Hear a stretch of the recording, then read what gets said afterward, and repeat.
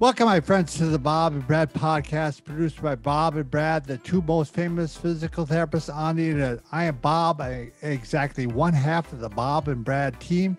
And today, my partner in crime is actually Mike Keenitz, PT assistant. Right. No Brad. But we're going to talk about with Ross Clifford. He is the author of the book. Mike, want to say it? Build your own bulletproof body, all body weight exercises or stretches and foam rolling as well. You're going to find this really interesting. Here we go. Welcome to the program, Ross Clifford. So I'm a big fan of the book, Build Your Own Bulletproof Body. We'll have the link below. We're actually going to start a section now on how to bulletproof your shoulders. So, Mike, you want to ask the first question? So you talked about the importance of shoulder blade and rib cage as an important false joint. Could you tell us why and what muscles are attached to those regions? Okay, so it's often referred to as a pseudo or a false joint, like you say, and this is basically the articulation or the joint between the rib cage and then the scapula that sits on top of that. So effectively, it's not a true joint in that you don't get bone on bone with with all the things you would normally see in a joint. But what you get is more shoulder blade by absolutely. You get effectively a muscle sandwich. So you get the rib cage and you get the scapula, the shoulder blade, and you get this muscle called the serratus anterior sitting between it.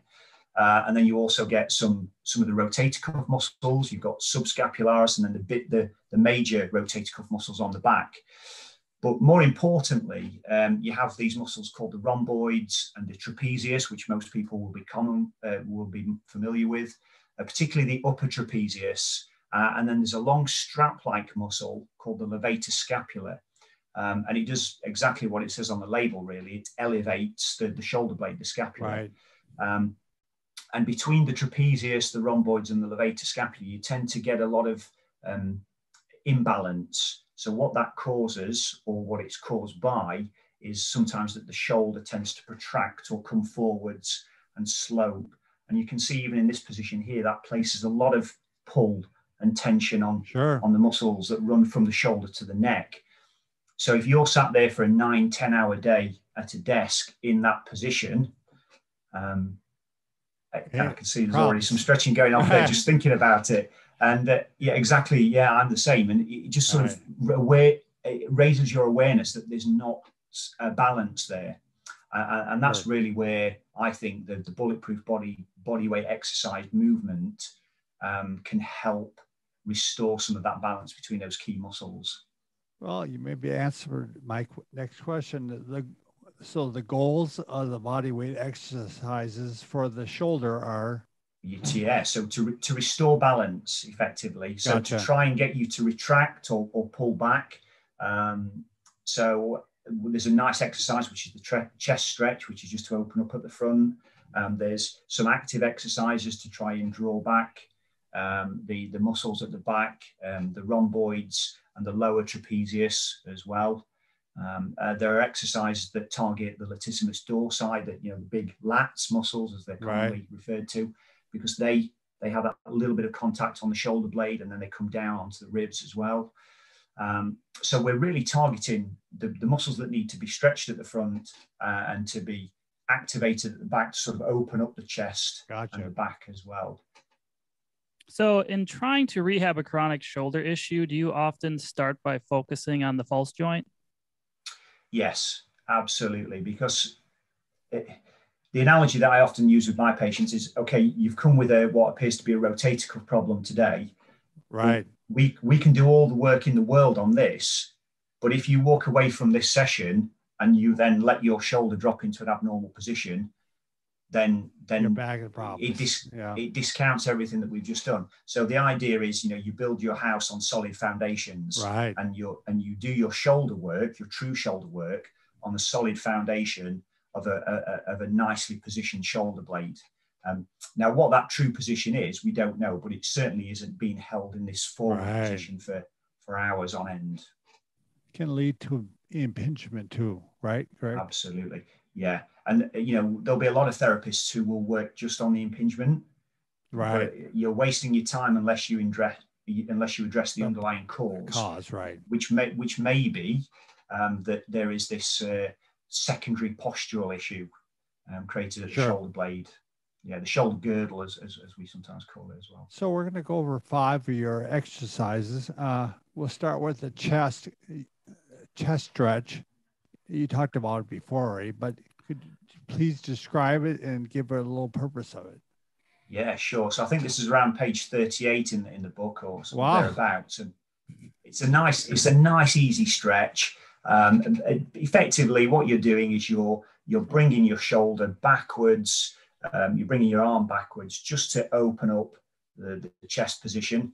So ultimately, you're stretching the pectoral muscles. In particular, we're trying to target the pec minor muscle as well as the pec major muscle, just to see if we can bring that shoulder blade backwards and relieve some of the tension on the front of the chest. So there's a nice diagram in the book with a simple description as well. And effectively just involves bringing that arm and shoulder backwards and maintaining that stretch. Right. And Mike's demonstrating the exercise while we talk. Yeah, I'm going to overlay some video image so the viewers can see. The audio people are screwed. But yeah, that's true. So, yeah. Well, I gave a great, hopefully, audio description there. That's right. So yeah. I'll do my best. Could you talk about the shoulder stretch you have on page 42 of your book and the benefits of it? Stretch. Oh, yeah. So this is a game changer from my point of view. For anything that's shoulder related, that's the one. You've got it. So, I see a lot of patients, particularly over the age of sort of 60, and they probably haven't brought their arms above their shoulders for 2 or 3 years at least, because they're maybe not engaged in sports. The most they probably do is peg out a little bit of washing or close their curtains, but they're not regularly operating at this. So often when it comes to them actively raising the arms up, they really struggle with it. But if you look at that stretch, that's a way of passively bringing the arms and the shoulders all the way through to elevation. But the absolute beauty of that stretch is that if you see from the book there in the image, it creates extension of the thoracic spine as well. So we talk about building the house on a solid foundation. So not only are you stretching the shoulder joint, the glenohumeral joint as it's technically known, but you're smoothing out the curve of the thoracic spine, and you're allowing the shoulder blade, the scapula, to sit in a much better position. Wonderful. So again, we want to emphasize that you have a lot of exercises. We're only showing 5, but sure. How about the rotator cuff stretch? Yeah, so the rotator cuff stretch. So in this one, Ashley uses a dowel or a rod to create a little bit of passive stretch. And effectively what he's trying to do is he's trying to rotate out the shoulder and then rotate in the shoulder. And actually, I do have an issue with this left shoulder of mine. And I have noticed that, I have got some discrepancy on this left side. So it's definitely something that we should all address. And again, it probably comes because of a postural defect. And then that means that some of the rotator cuff muscles are held in a shortened position and others are elongated. So that stretch in particular is around using the dowel to create either internal or external rotation at the shoulder and just stretch out those tight rotator cuff muscles. Are you left-handed or right-handed? I'm right-handed, actually. Oh, wow. That's good. But I'm a left leaner, you see. So there we go. So, yeah. Do you want to talk about how you do foam rolling of the scapula? Oh, so yeah. So the idea here is that you get the foam roller and you sort of lay back onto it, placing as much stress as you feel comfortable to do onto the foam roller. The rest of the stress can be taken either through the buttocks or through the legs, depending on your position. And again, that's demonstrated in the book. But the idea then is you take as much stress as you're comfortable and you just roll backwards and forwards on your back with the foam roller going sort of across the back, sort of perpendicular to the spine. And what a great way of ironing out the I do it every day.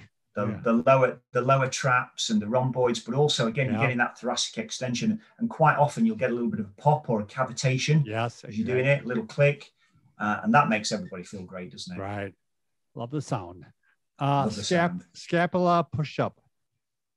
Yeah, so scapular push-up, we're getting more now to the nitty-gritty of the book, the finer details. But this, again, is around how do we activate muscles that are perhaps a little bit sleepy, a little bit underused. So the idea here is you bring yourself into what would be regarded as a press-up position.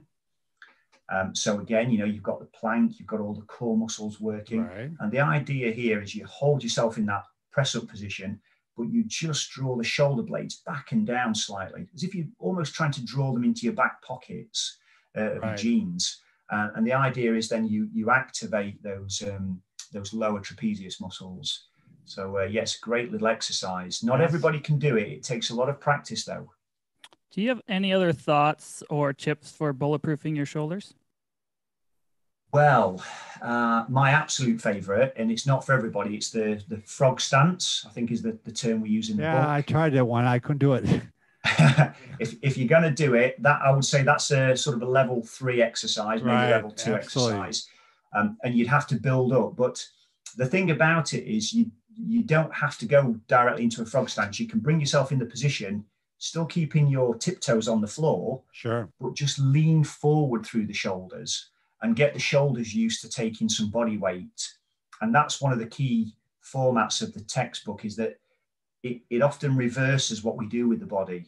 So we're not used to taking a lot of load through the shoulders, but actually that's probably part of our evolutionary makeup, is that we were load bearing through the shoulders. Sure. So, there's maybe a little bit of a function there. And, look at a child playing, they'll crawl.